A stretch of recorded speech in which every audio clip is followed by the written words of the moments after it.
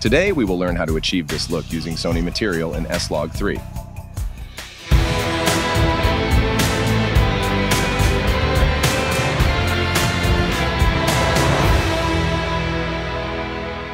First, let's go to our project settings. In color management, our color input will be Davinci YRGB. In timeline, Davinci WG Intermediate. And in output, Rec 709 Gamma 2.4. Let's create our nodes. The first node will be named CST. Our second node will be our balance node.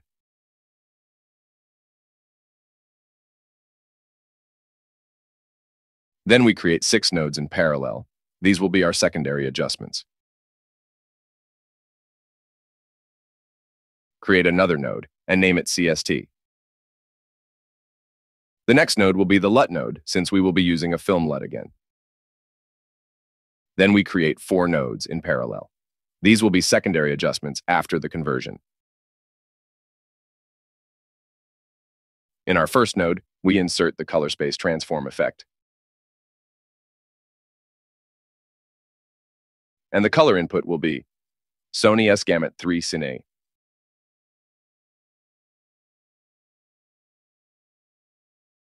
In Gamma, Sony S-Log 3. In color output, Davinci Wide Gamut Intermediate. In color output, Davinci Intermediate.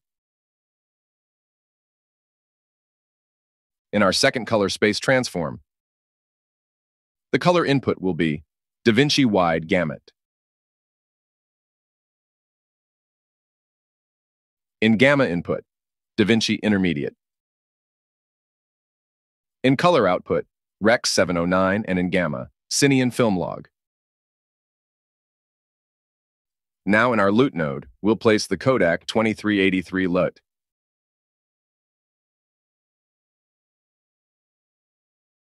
This way, we already have our image converted to a Kodak film look. We love this LUT because it has a very special character and has been widely used in the film industry. Although our image is now correctly converted, it looks too bright. But now we'll fix that. We go to our balance node, and with our offset tool, we'll lower the brightness. Always checking our scopes.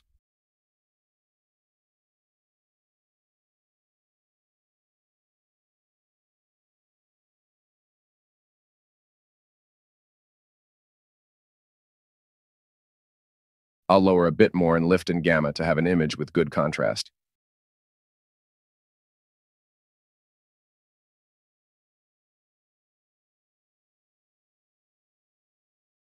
I'll increase the saturation a bit.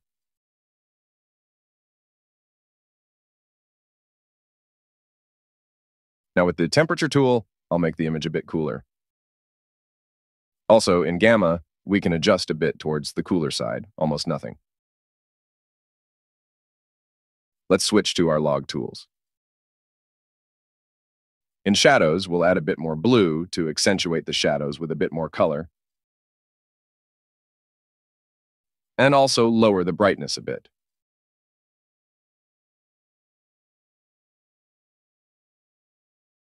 We go to our post-LUT secondary nodes.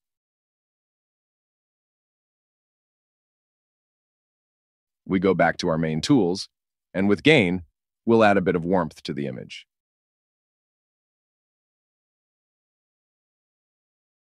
Also with Gamma. Looking for the skin tones to look good, but enhancing our color contrast.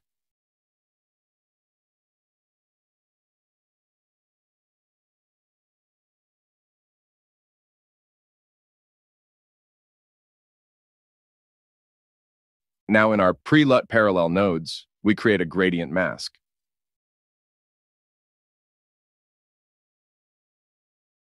I'll add a bit of contrast. I'll lower a bit in Gamma and add a bit of warmth with gain. We're aiming for that warm sunlight style.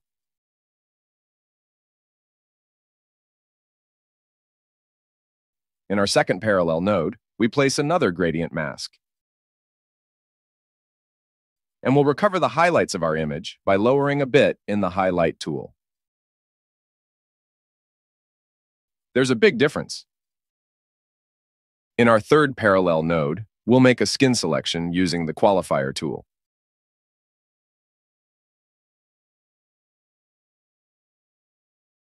We visualize the mask, and we adjust until we have the best possible selection.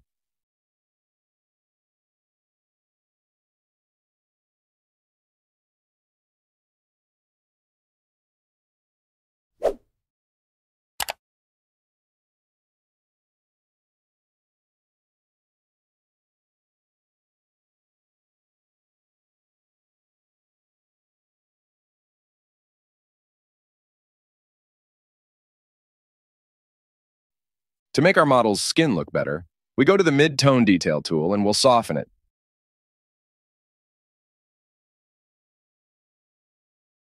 We could do this with other effects, but doing it this way is very simple and quick.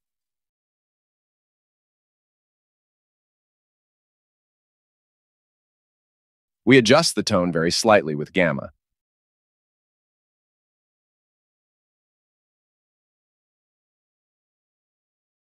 Now we go to another of our parallel nodes and create a mask to make a vignette.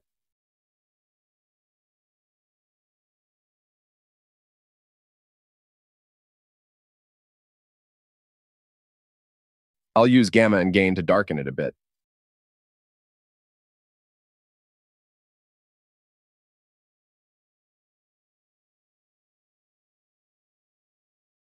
In the next node, with a right click, we select Composite Mode and choose Soft Light.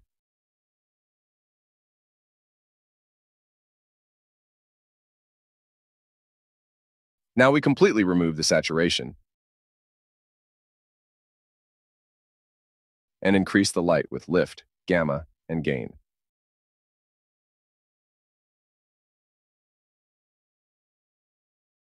We go to the Blur tool and apply a bit of blur.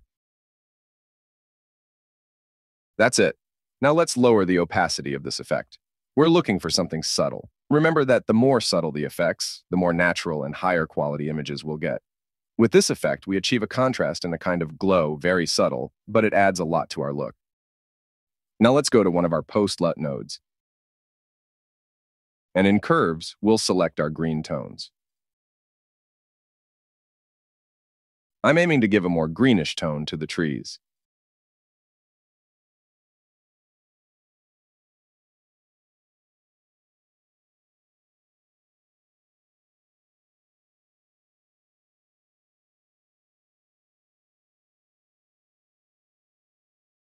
Now we'll go to the saturation curves,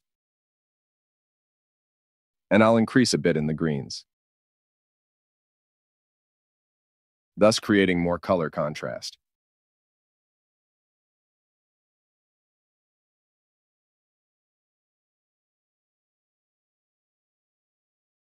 In the next node, I'll add a bit of overall saturation. Just a bit.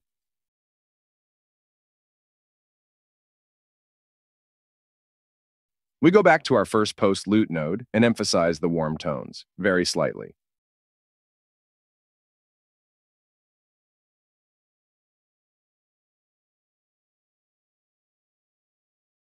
In our last parallel node, we'll make the blacks deeper.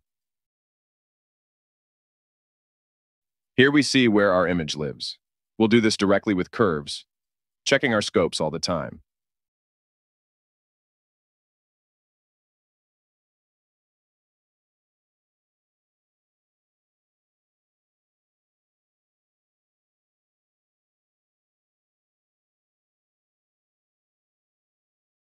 Finally, in our node number 8, we'll highlight our model's face a bit. We create a mask.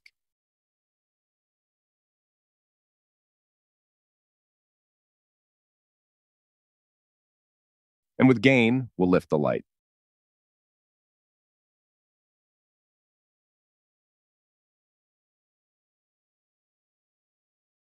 We do a quick track, and our image looks amazing.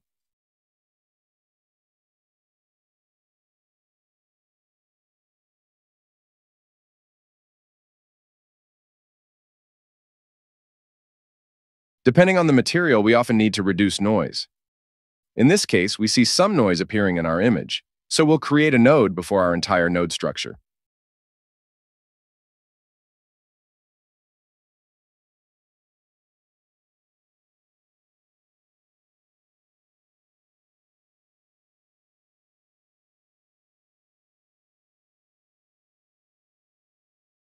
We go to the Motion Effects window, and in Frames, we select 2. In Type, choose Better. And in Luma and Chroma, we adjust more or less, around 10.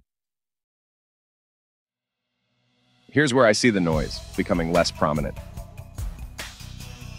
This depends on each image. And that's it.